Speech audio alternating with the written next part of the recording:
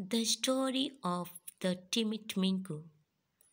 Once there was a timid rabbit named Minku who lived in a forest.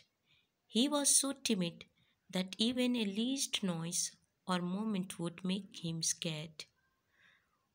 One afternoon, Minku was taking rest under a big mango tree.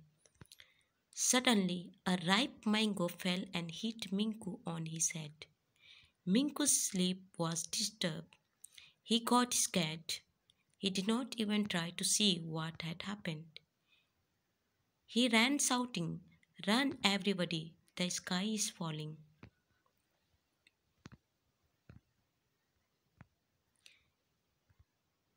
He screamed, alerted squirrels and the birds. They also followed him. On their way, they met deer and bears, and Minku told them the same thing. They, they too started following him with their families. And thus all the animals who met Minku on his way started following him, and a huge group formed behind him. As the passing elephant saw such a huge group, he asked, "Why are all of you running away?" A deer said, "You should also run with us, so as to save your life." The elephant asked, "But why?" Minku informed us that the sky is falling. "Then I think we must go to the king and tell him." So the herd of elephants joined the large group of animals. On the way, the foxes, the monkeys, and the leopards also joined them. The thunder of so many feet could be heard all over the forest. Seeing so many people running in the same direction, the zebras asked, "Why are all of you running so fast? What happened?" Now the monkeys spoke. "We are going to tell the king that the sky is falling. He will take us to a safe place. He will definitely save our lives."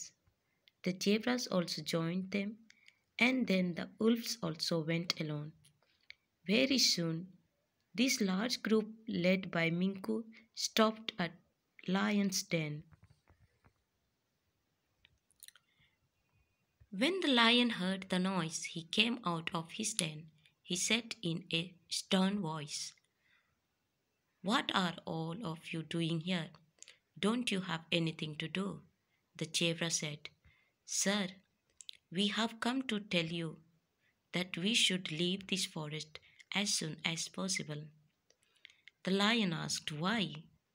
The wolf replied, "The sky is falling, sir." "Who told you this?" the lion asked. All the animals replied in chorus, "Minku." The lion said, "Minku, tell me to the place where the sky was falling." Minku led the lion and other animals to the mango tree. He told them what had happened when he was sleeping. Then the lion saw a mango on the ground. He said, "This mango fell on Minku's head," and he assumed that sky was falling. And all of you believed him without checking the fact. Shame on all of you. Minku and all the animals were embarrassed. Moral of this story tells us, don't follow herd instinct.